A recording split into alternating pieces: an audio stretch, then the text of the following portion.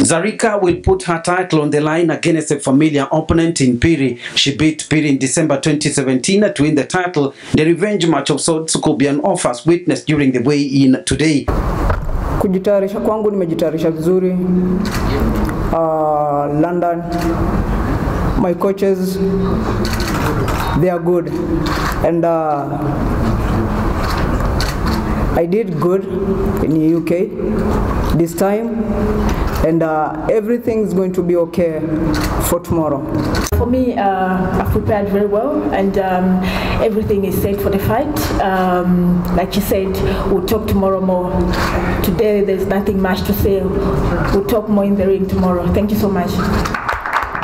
A win for Zarika, who returned to the country last weekend after a 1-month training stint in Liverpool, will help her retain the title for the second time after she saw off Mexican challenger Emilette Mercado last year, while Phiri will be hoping to be second time lucky at her attempt to bite the cherry. 4 other support bouts will be held. Tanzania's Hassan Mwakinyo and veteran Argentine Sergio Tigre Gonzalez will battle it out in the 10-round non-titled super welterweight fight. Kupitia SportPesa hivi, ili ni fundisho na ni elimu pia kwa watu wengine wajifunze kama kuna kampuni mbali na SportPesa zinaweza zikazama boxing kunyanyua vipaji na kujitangaza wao binafsi.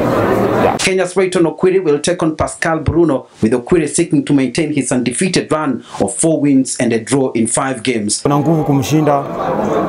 I'm more skillful kumshinda. So kila kitu iko na advantage kwake, and that's the most important thing katika boxing. This match Juu pia ametrain tu kama mimi, lakini kulingana na venye mimi na feel mimi mwenyewe, unajua hizi maliza na mimi round zote 8. Kenya's Nicholas Mwangi will face Tanzania's Idi Kwera in a super lightweight clash. Nicholas expressed confidence of knocking out his opponent, powered by his 3-month training camp in Dubai. Well prepared, because najua opponent wangu, he's good. Na amekuwa akona experience kidogo kuniliko, but regarding my future experience, regarding my training and the fights that I've been fighting, I'm well prepared, and I'll take it. He boasts of 6 wins and 2 losses in 8 fights. Sarah Cheng and Joyce Awino will face off in the Seoul Ladies undercard fight on schedule. The boxing extravaganza, sponsored by SportPesa, will be beamed live by KBC Channel 1 to a global audience starting at 8 p.m. local time. Bernardo Kumu, The Sport at 9.